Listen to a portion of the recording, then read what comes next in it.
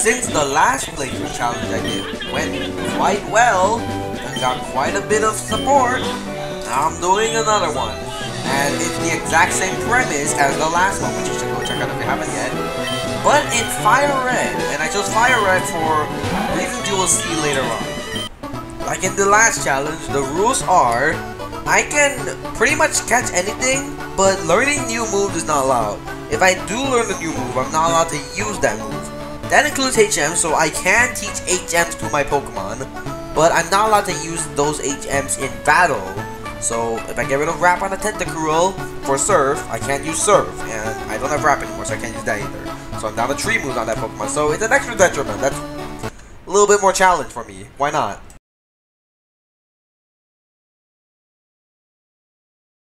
For my starter, I decided to go with Charmander. Like in the last run, I wanted my rival to have the strongest possible starter, and although I would say Venusaur is the best out of the 3, Blastoise actually deals with the Pokemon I intend to use a little bit better, at least I think it does. I think the Charmander Scratcher, as the whole point is to scratch and I guess growl, although I will probably only use growl against Brock. As a matter of fact, I only intend to keep scratching for a short period of time, so yeah, probably not going to use growl. Or even scratch that much. Probably not going to use scratcher much. After giving Oakus darn parcel, I go ahead and get myself a Spearow. I got it because it has Peck, and I thought that might come in handy, so I catch it. I name it Peckinstein, or because it's not enough space, Peckinstein. Okay, well that it has Peck. That's pretty much what we care about. Alright, I'm in Viridian Forest right now, and I am journeying through, but on the way, got myself a Weedle, and I will be getting myself a Pikachu later. I got this Weedle because it's gonna be necessary for Brock. Brock is gonna be majorly difficult. There's nothing we can get that has moves that Brock doesn't resist. At least as far as I could see. So I decided we were gonna try and poison Brock's Pokemon. I don't know if he has full heals in this game, and I'm praying that he doesn't, because otherwise we're gonna need a ton of overleveling to beat him. And I don't know about the Pikachu. After some grinding, I went ahead and tested the Poison Sneak strategy, and it worked pretty well in the first trainer, so let's hope it works on Brock. Not gonna lie, this Brock fight was hard. I had to try it a few times, because it was just that difficult. Not a few times, like 10 times. And I got levels off of him, to the point where everyone got to 14, 15 around there. But eventually, I was able to beat him via poisoning and him missing 2 Rock Tombs on Beedrill.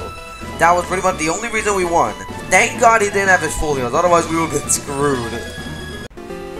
Mount Moon was easy, but on the way I caught myself a Paris. Not sure if I'm gonna need this, but Studs form might not be terrible, and Scratch isn't that weak. Now against Misty, she leads out with Staryu, and I lead out with our new Fiora because I tried it without evolving Spearow, but it just wasn't gonna work. So Fiora 2 kills with Pet, which is a big upgrade because Staryu was actually a problem for us previously.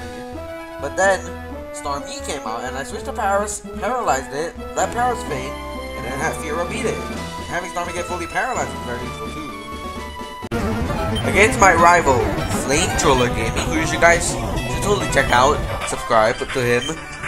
His channel's great, totally. He leads with Pidgeotto, he stand attacks, I don't miss, and eventually he dies, although Scratchy takes a lot of damage.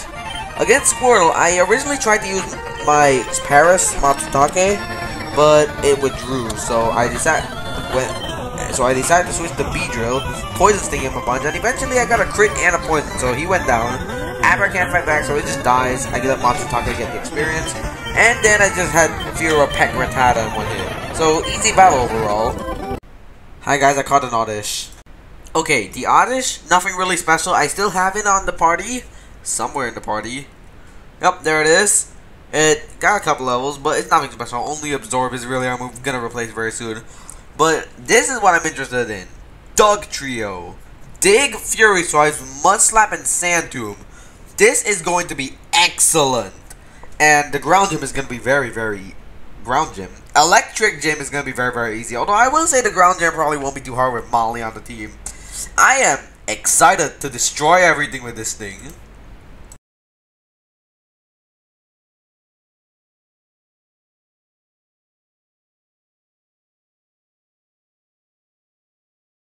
This should shock none of you, but we destroyed Lieutenant Surge with our Duck Trio. You know, I was having a feeling that this Duck Trio would be pretty overpowered. I didn't realize you could find level 16 oddish north of Vermilion City until I was on my way to go to Cerulean. So I caught myself one, and this is the moves that it came with. This is gonna be excellent, trust me guys, this is gonna be great. Rock Tunnel was fairly easy, but on my way, got myself a Geodude. I named it Ben because it has Magnitude, and with Magnitude I want to get Magnitude 10, so I named it Ben after Ben 10. I'm clearly very funny. Yeah, this is gonna be a pretty good Pokemon. Rockford and Magnitude are gonna be quite solid. I think this will be good. On the way to Celadon City, I stopped by to catch myself a Growlithe here, and it has Intimidate, very useful. What we care about the most is Bite and Ember. Bite, not bad coverage, not bad. Definitely gonna be helpful against some rock and ground types that if we have to fight them, and also gonna be useful in Pokemon Tower. And Ember here, Ember Fire Stab, gonna be useful in the upcoming Grass Gym, and probably overall gonna be decent. Although I do intend to replace Growlithe eventually. Eventually, it's gonna take a while to replace him though. Giovanni was a joke. I had to paralyze his Kangaskhan to beat him, but overall, Graveler handled it very easily. I started the battle with Flamethrower in Pokemon Tower, but I accidentally have Bejewel in front, and he leads out with his Pidgeotto, so that's terrible. Graveler was able to deal with it easily by not missing with Rock Throw, even though he got Sand Attack. He sent out Wartortle, and I sent in Gloom, but absorbed it nearly nothing. Then he switched to Execute, so I had to switch out the Arcanine to deal with it. Definitely took a while. Hypnosis and Leech Seed are very annoying, but eventually I landed 2 Embers. He got up a Reflect though. Wartortle came back in, and I slowly chipped it down with Gloom. Our speed type was annoying, but eventually Gloom pulled through. And for the last 2 Pokemon, I just destroyed them both with Duck Trio like they were nothing, despite Reflect, because Reflect went down at that point. I know recently we've been catching a lot of Pokemon, but I want to catch another Pokemon. Got myself this Honda over here, named it Sage because it's going to be doing a lot of utility things. Just like Sage from Valorant, Spike, Curse, Nightshade, and Confuse right here. Relaxed Nature is not ideal, but I'll live with it. I'll live with a Relaxed Nature, although I really don't like that Relaxed Nature. Look at that speed, that could have been much higher. Alright, I'm not going to look it up. Someone in the comment section, look up what Dragonair's catch rate is. Goodness. It took so long to find one. And then I found like 6, 7. They kept running. That took like 20-30 minutes to get one Dragonair, and I was speeding up.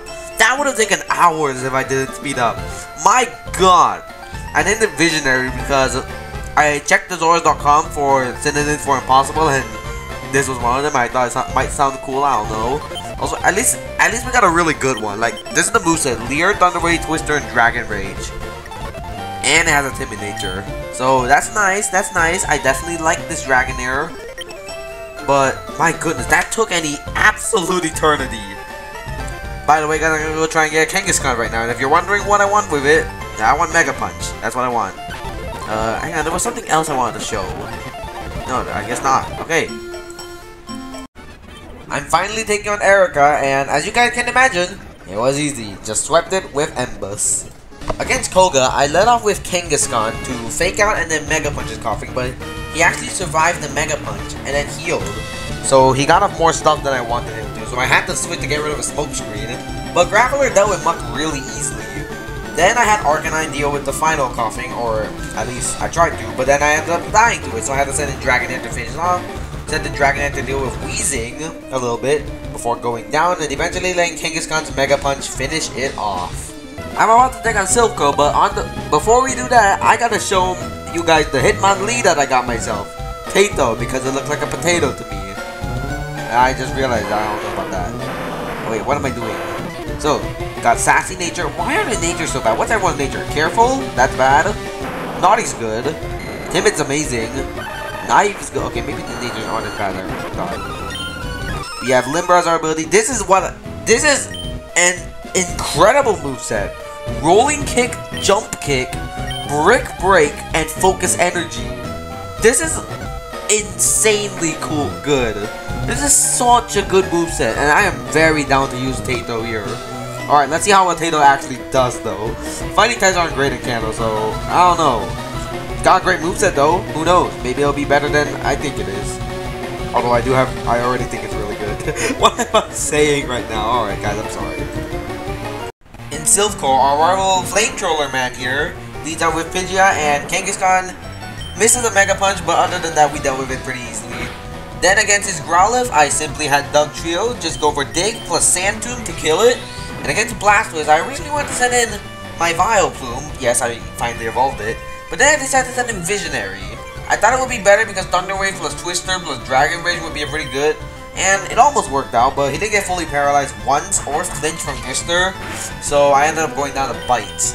And my Vileplume, even when the Blastoise was at 20% health, 25%, Absorb couldn't KO. That's pathetic. Then after that, we just dealt with it pretty easily. Kangaskhan dealt with Alakazam, and then Arcanine dealt with Execute, and I know that was in the wrong order, but that's fine, whatever. I know he said the Alakazam last, that's what I mean when I say wrong order.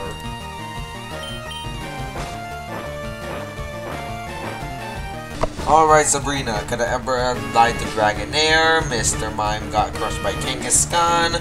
Venomoth took down my Kangaskhan, but then died to my Dugtrio, and Dugtrio destroyed Alakazam.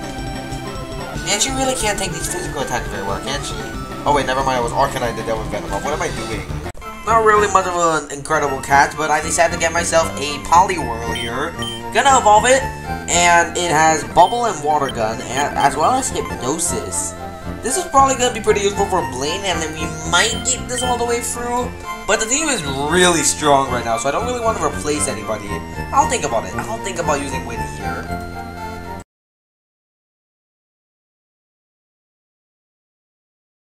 Winnie dealt with the first two Pokemon, and then for Rapidash, I switched out because I feared Bounce, but then I got one shot. So after that, it was a problem. I got Fire Blasted a lot, and then Arcanine came out, and it wasn't as threatening. I was able to deal with it just fine. Now, while I was in the Berry Forest on the Sevi Islands, I caught myself a level 40 Hypno just because I thought it would be useful. Didn't realize it had Psychic already. When I looked up, it said Psychic was level 48. Either I saw wrongly, or the information was wrong. My goodness. I did catch two Hypnos, but they're just hasty and naive. Then that's really the only difference. I think this Hypno is way better though. Yeah, this Hypno is way better. It's also high level.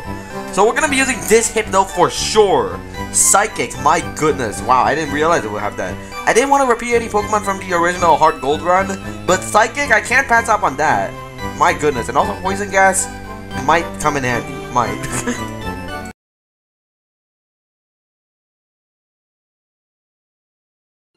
I obviously Oko Giovanni's first Rhyhorn with our new Seadra Rod. It's not actually new, I got it a long time ago. Dugtrio, I thought that it would outspeed me and Earthquake me, but then I probably wouldn't get two-shot because Seadra had usable defense. But instead, I just straight up crit Oko him by outspeeding him with Seadra, so that's amazing. I sent in Hypno for Nidoqueen, but Psychic didn't kill, which I expected. But then Earthquake crit me and nearly killed me. He healed a bunch, and I Psychicked him a couple more times and brought her down. I said him and her, wow. Then for Nidoking, I decided to try using Molly's Mud Slap because I didn't want to dig because it had Earthquake, and I didn't want to get caught underground while I used that. But it didn't miss once. Kangaskhan's critical Fake Out finished it off after that, and obviously, the last Rhyhorn just got killed by Seadra. Overall, pretty easy battle, only one Feint, and it was from Dugtrio. I had no idea that the Electabuzzes would have a Thunder Punch. I went to the power plant because I realized I forgot to get a Magneton with Spark. I don't want to overlap team members, but Magneton with Spark is really good, and I love Magneton. But I ended up catching an Electabuzz with Thunder Punch. I didn't realize they had Thunder Punch. That's really cool. Oh, I just realized. Wait, Calm Nature is actually good because Thunder Punch is not a physical move. Wow. Alright, this is gonna be a very nice team member to have. Also, this one's actually at the level where I caught it, 32. You can see it. Alright, well, I'm gonna go train this guy up. This is gonna be very helpful in the league, probably.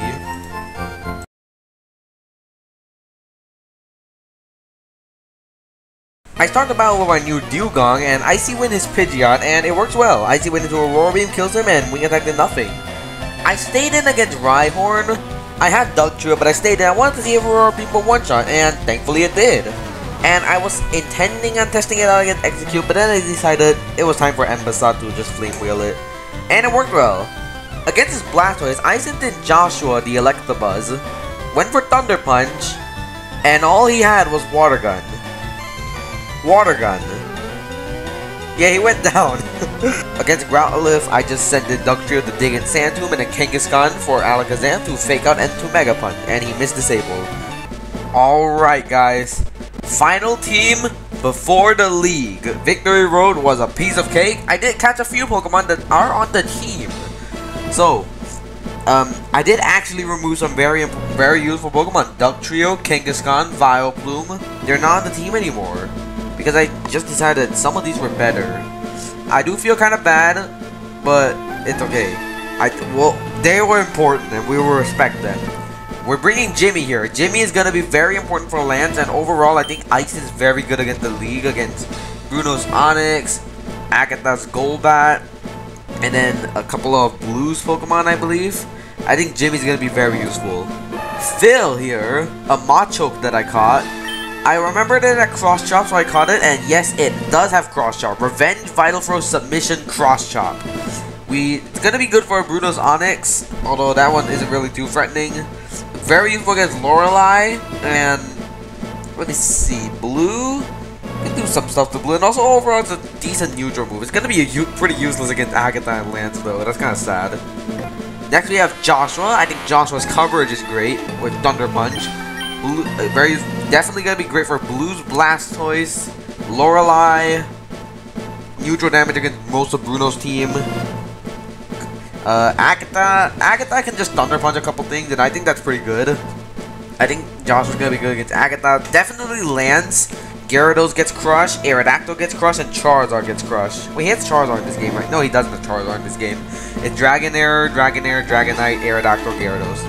I mean, neutral Thunder Punch isn't gonna be terrible, although I'd probably rather use Dewgong against his Dragonite. Liane is coming along. I think Liane is gonna be pretty good for Bruno. Generally, we don't really have a great team for Bruno, so I chose Liane to be the one dealing with most of the stuff he has. So, apart from Liane, oh wow, our attack's higher than our special attack. That kind of sucks. So, just spam Psychic, maybe Poison Gas or Headbutt if we need to. Embassy here. What was Embassy for? A little bit of Lorelei, the Jinx. Neutral damage against much of the league. Intimidate's very oh, we don't have Intimidate. Whatever. We're bringing Embassy anyway. I think it's gonna be good for Blue's Executor. He has Executor. And finally, Wendy, the Marowak. Didn't really do anything with his Marowak. Other than that, Marowak is pretty much filler. I replaced Dugtrio. I feel bad. But Boomerang is so much better than Thrash. It's way better. They're both pretty equals in stats. But I prefer Marowak being much bulkier. The speed on Dugtrio is nice, but that physical defense is going to help us square up against Blue's Rhydon pretty nicely and Bruno's team better. It's going to help. I think this can beat the league decently easily. Let's see how we do. Alright guys, do you guys think we can beat the team? Beat the league with this team? Let me know guys. I'll see you guys in Lorelei's room. Lorelei had a bit of a rough start. With Machoke, I tried to OHKO Dewgong with Revenge, expecting a Surf or Ice Beam. But instead it set up Hail. So Revenge didn't one-shot, and the next turn, I got hit by a really strong Surf. Vital Throw KO'd, but Hail was up. Against Slowbro, I just had Electabuzz just Thunder Punch it a few times. We got an unnecessary paralysis, but overall, Slowbro just went down. Then against Cloyster, I just one-shot that thing with Thunder Punch. Then Jinx came in, so I had Arcanine go in. And I tried Flame Wheeling it, it put me to sleep with Lovely Kiss, so I just sped the game up and just tried to wake up, and eventually I did. For Lapras, I sent in Machoke to try and Revenge OHKO it, if possible, and we got really close. We barely survived the Surf, but unfortunately just couldn't one-hit KO. We were able to get one last little Vital Throw up before we went down, meaning Joshua was able to finish it off, and we beat Lorelei. For Bruno, I just had Wendy, Boomerang, his first Onix, and his second Onix. Unfortunately, it crit an Earthquake, meaning that Wendy did go down, but we got one Boomerang off. I had Dewgong finish it off with an Aurora Beam, and against Hitmonchan, before, I wanted to keep Hypno healthy. So I sent in Embassy to deal with it. I went for Takedown knowing his defense was terrible, and I went for Rock Tomb and miss. I went for Flame Wheel next turn for some reason. I don't remember why I just did it. And I went for Counter. Then I went for one more Takedown, and it went down. Then against Machamp, I sent in Hypno, got Scary Face, Psychic 2-shot, even through the Citrus Berry, and he missed his cross drop and went down. And then Hitmonlee, sure, it landed 2 Mega Kicks, but they couldn't kill me, and he went down in 2 Psychics. That was easier than Lorelei. Agatha was not as easy as the first 2. She led off with a Gengar, and I led off with Hypno, thinking that I wouldn't get hit too hard, even if she did have Ghost moves. Then she went for Confused Ray, I hit myself, Shadow Punched it a lot, I hit myself again, and then I died. So immediately, my Psychic type against what's basically a Poison Specialist goes down. I sent an Embassy, and I just spammed Flame Wheel to no end, and she keeps spamming Confused Ray. She went for Double Team, but stank Arceus, I don't miss or hit myself that much. I did get Toxic, but it went down, and that's what's important. Golbat was completely destroyed by Joshua's Thunder Punch and Swift, and then for Arbok, I sent in Marowak to just Bone Meringue it a couple times, even through Intimidate, and it went well, worked perfectly fine. Then against the Haunter, I sent in Joshua, Thunder Punch, he cursed, so he killed himself, and finally the final Gengar, I just threw my team at it. I sent in Dugong, spammed Icy Wind, went down to some Sludge Bombs because of the poison, sent in Arcanine to just die, and then finally Joshua Thunder Punch was able to finish it off. That was close. My last 2 Pokemon was Marowak and Machoke. They can't hit Gengar. Joshua was my final hope. Lance wasn't really that hard of a fight. Against his Gyarados, I just Thunder Punched it. Then Dragonair, I Aurora Beam. I Aurora Beam the Dragonair. Then for Aerodactyl, I sent in Electabuzz and took an Ancient Power and Thunder Punch, and I thought I would live another one, but he went for Hyper Beam, so I went down. So I finished out with Machoke, because I wanted to use Machoke a little bit more. Then I sent in Dugong for Dragon Knight, I Icy Wind, and his Citrus Berry healed him out of Icy Wind range, or at least I think it was out of Icy Wind range, but not Aurora Beam range. So Aurora Beam KO because it's stronger than Icy Wind, and for the final Dragonair, I simply just spammed out my ice moves. Lance was an easy battle. I was pretty overconfident in this battle. His things were stronger than I expected. I expected Marowak to not get 2-shot by Earthquake. I expected my Dugong to tank a bit better, and I expected Hypno to maybe last a bit longer. And I'm gonna go grind a little bit, and I'll come back and we'll see. Alright, I ended up modifying the team quite a lot. We still have Joshua, we have Jimmy, we have Liane, we have Rod. I thought Rod would be useful because Rhydon we see the struggle with, and I also think the Water Stab is pretty useful. Also, that speed and defense is pretty good. And a Hasty Nature, I see. We have Visionary. Been a long time since we used Visionary. Bringing Visionary back. I was just thinking maybe Thunder Wave, Twister, and Dragon Rage. We can chip things down pretty effectively. I'm thinking. Also, those stats are humongous. And finally, Tato. I got Tato back. You know our pal Tato? I don't know why I didn't bring Tato. I brought Machoke instead of Tato, and I hate myself for that. I don't know why. Well, we'll bring Tato back. Hopefully Tato can do better than Phil. This is kind of a weird battle. Against Pidgeot, I went for Icy Wind into Aurora Beam, and this time we're actually strong enough to do a KO with that combination against Pidgeot. And then he sent in his Rhydon, so I decided to send in Seadra, who actually O-code Rhydon. Man, Seadra never seems to amaze me. For Executor, I sent in Visionary to try and stall it, but we kind of got close but didn't really make it. Dugong was able to finish it off with an Aurora Beam after that.